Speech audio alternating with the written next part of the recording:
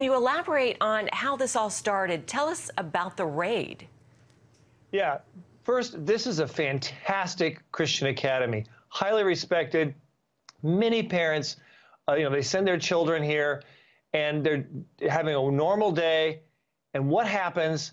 The state of California, Department of Social Services, they find out from a third-party, far leftist site on the internet that there's allegedly some kind of drug dealing or weapons. It was just a smear on this wonderful Christian academy. So what do they do? Instead of investigating responsibly, they come in with 16 troopers, 2 canine units, and a host of social workers, just totally blitzkrieging the whole campus, looking at everything, interrogating everyone, everything. And then when they found out that there was nothing there, they doubled down and decided to push them even further and declare that they have to be licensed by the state. And if they're not, they're going to be levied large fines against them. It's an atrocious violation of religious freedom, as well as parents' rights over their children and the teaching and training of their children as well. Yeah, tell us, Brad, why should every Christian and private school be very concerned about this?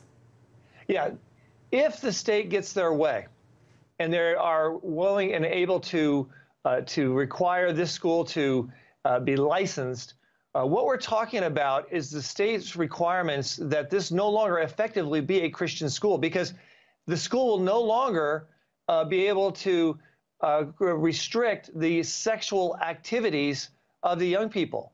They will no longer be able to give them clear boundaries regarding religious instruction. This will no longer be a Christian boarding school.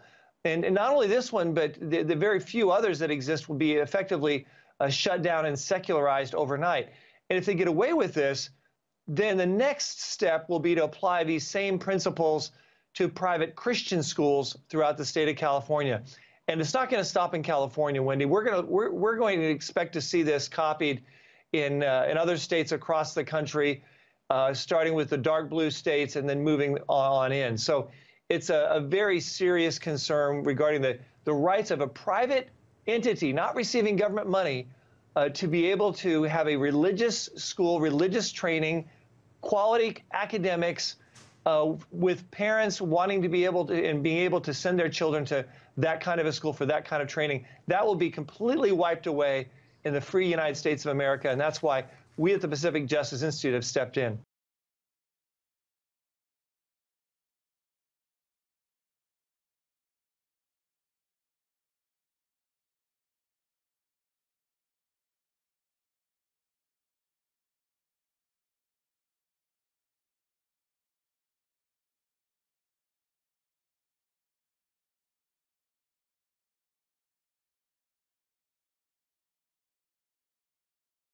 Jack, I want to begin with you. You're obviously being targeted. Who is behind this latest attack? Yeah, this time, Laura, I really feel like I'm being harassed. I've been sued by the state twice now, and they've lost both times. And the attorney that instigated the second lawsuit against me is now taking it to sue me personally, and this time asking for damages and legal fees, which would lead me to bankruptcy and ruin my company. Yeah, now, Jeremy, hasn't this person harassed Jack over email as well? And again, this is now wanting a cake to celebrate gender transition. I mean, what does that cake look like? I'm not I mean, that. Certainly, it's very unfortunate to see the kind of emails that were sent to Jack, but we can't forget the state's role in this, too. The state, in its open hostility to Jack, has clearly created a lack of tolerance for people like him. And now we see private individuals stepping into the shoes of the state and trying to do to Jack what the state couldn't do. And the Supreme Court said you cannot target people and offend their religious sensibilities in the way that they were trying to do when the first go-around when it came to the cake for the same-sex wedding. That's right. You know, the Supreme Court said this kind of open hostility to religion has no place in our society. And Colorado and now its citizens didn't get the message. Yeah, and Jack, Governor Jared Polis, leftist, of course, governor of the state of Colorado, was ultimately, had to pull back this lawsuit, but basically saying the private individual involved, well, that person can go on and sue you, and that's what's happened here. Are you an object lesson for the whole country that if you dare to stand up for your own religious beliefs, you will be tarred, you will be demeaned, and frankly, yourself dehumanized, and they've really hurt you financially, really hurt you? Yeah, they really have. The state took away 40% of my business, which was my wedding business the first go around. And the thing is, I serve everybody who comes to my shop. I welcome everybody, and I'd be glad to create cakes for anybody that comes in. But I don't create every cake and every message that people ask me to in a cake.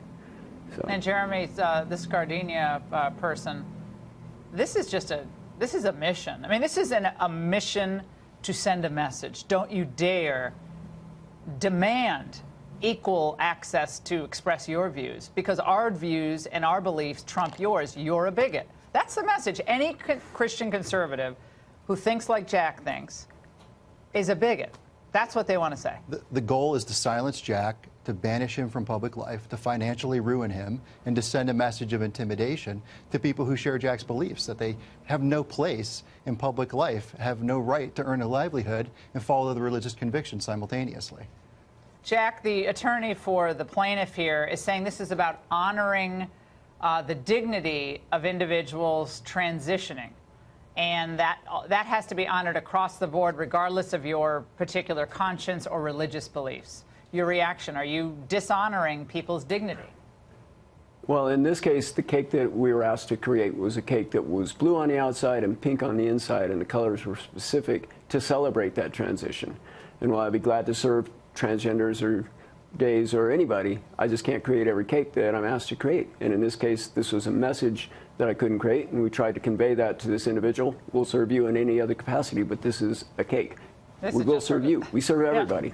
Yeah, they serve everyone, and they're still targets. This is ongoing harassment. We'll continue to cover it. Both of you, thank you for being here.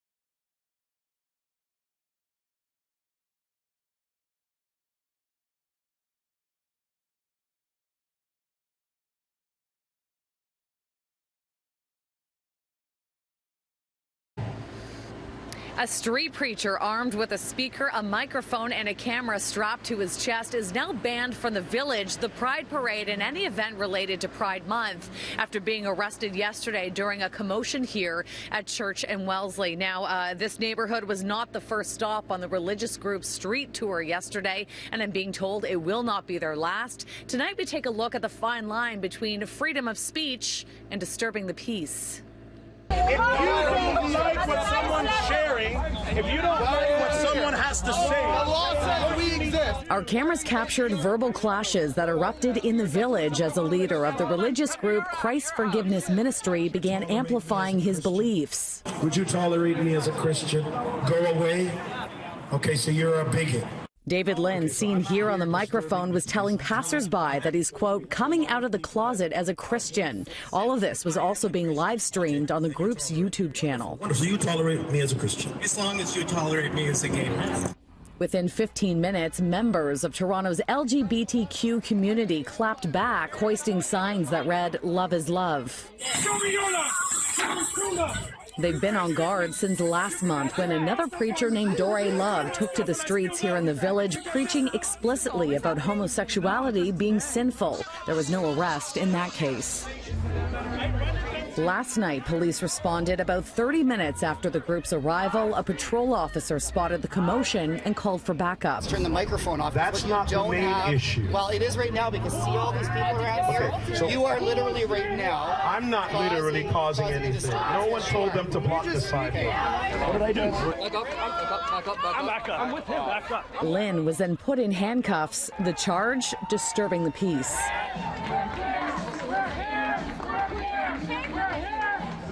We don't have enough evidence currently to charge him with anything that relates to hate speech or a hate crime. However, we would like more videos to come in from the community that shows what he was talking about. Yeah, but you're pushing religion into people's faces.